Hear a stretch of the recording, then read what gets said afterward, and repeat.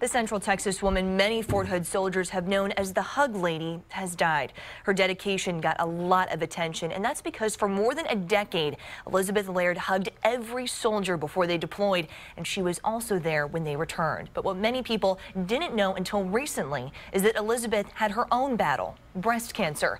When she was hospitalized last month, soldiers stopped by her room to give her the same support that she gave them through hugs. Elizabeth died at the hospital on Christmas Eve, and she was 83 years old.